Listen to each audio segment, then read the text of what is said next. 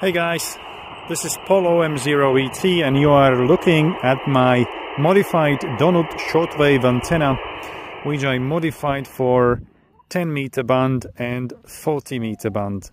I have a little switch so I can switch this antenna between 10-meter and 40-meter instantly. And this antenna, as you can see, works on transmit. It should work on transmit from 28 megahertz up to 29.7 megahertz.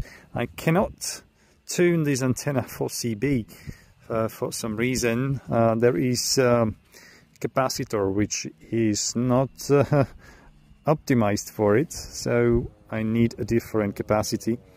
So I worked with device what I had, so I was able to tune this antenna between 29.7 and 28, even a little bit lower, where is actually the UK CB band. So this is the mini SWR meter, which is the QRP SWR meter, maximum 10 watts. Of course, this little capacitor is very small, so you shouldn't expect a big power. So as the radio produces maybe only 1.5 or maybe 2 watts on such high frequencies, I think it's pretty safe.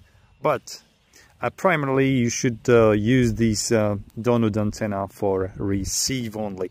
But I made actually the magnetic loop antenna from this donut.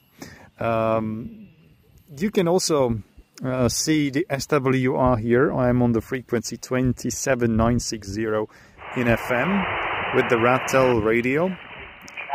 You can see some chatting people. They are from UK, and I can show you what's the SWR is here. So something around 1.7, 1.5, 1.7 SWR, and power 3.5 watts. So again, 1.5 SWR and the power 3.5 watts. So I think it's still safe power for this tiny capacitor. I can go up to 29 megahertz and we'll show you the SWR over there. Okay, so I am on 29.7, which is the upper edge of 10-meter band.